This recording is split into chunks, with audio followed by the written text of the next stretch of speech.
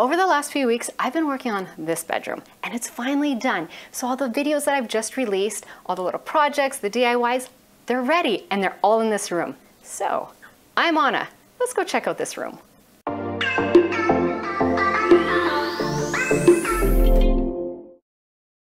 Here's the colorful yet neutral, vintage but clean lines, feminine but not old lady bedroom. This larger I made in video 2 of this bedroom series. It hangs opposite to the bed and I painted it the same color as the walls and then just added some more pinks and creams in the hope of making something calming to see before falling asleep. That canvas was originally painted by my sister over 15 years ago for a bathroom that used to be black and white, and then it was stored in the garage until now. Hanging this IKEA frame was a little tricky, but it hasn't fallen off the wall yet. I did see this frame painted gold and it looks really cool, but I feel the room needs some neutral grounding, so I left it black.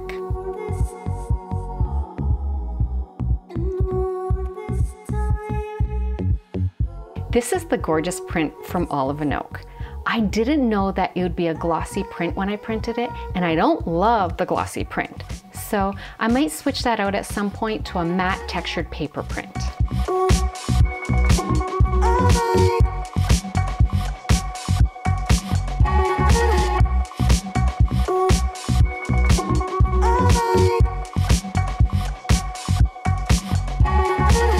This poor frame. It was dropped, then I broke the glass, but I think I rescued it. It fits in that space above the bed like I actually measured and looked for that exact size. That didn't happen. This was being thrown out at a retirement home. It was a trash rescue.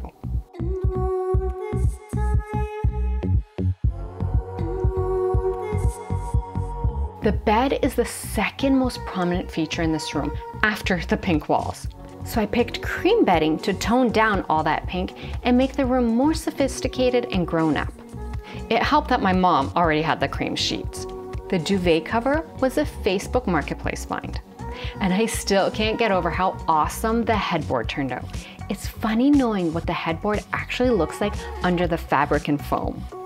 I had those pink fluffy pillows from forever ago and thought they might add some fun to the bed. This is an indigo blanket and they have great blankets.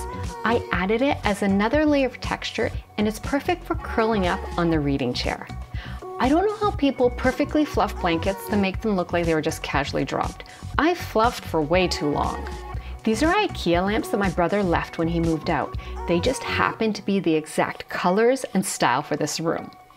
To keep the look simple, I added these vases that my mom had in storage. So this styling was totally free. Free really helps me stay on budget. I did the same for the nightstand on the other side of the bed. I really think these nightstands look adorable in pink and gold. They're my favorite furniture flips in this room. No, wait, the headboard is, I think. I wanted to tie in all the colors from the room into the decor on the dresser: black, cream, gold, and pink. I played around with different ideas, but I thought that a little dish would be the most useful. It can hold hair accessories, receipts, a cell phone, like a drop zone to keep the rest of the dresser tidy. The lamp is my DIY project from video 4. A couple books and a candle brings in the cozy hygge concept for the reading corner. By reading, I still totally mean YouTube watching. Let's be realistic.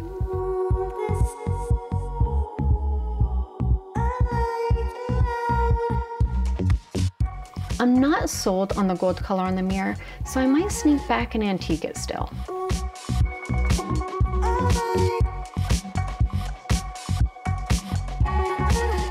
A basket of extra pillows and blankets finish off the cozy corner.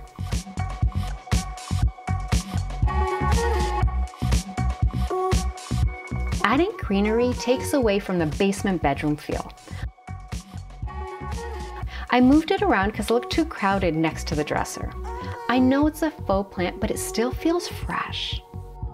And that's the room tour, from spare room and Lego storage to budget but stylish bedroom.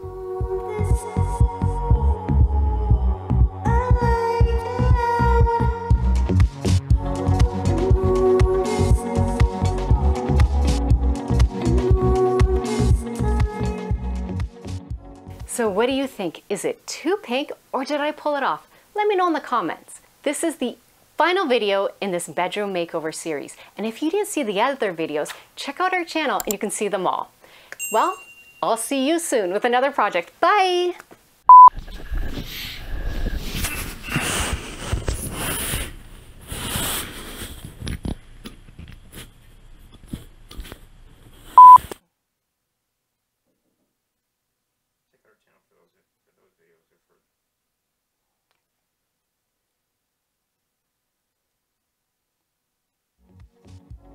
How do I start?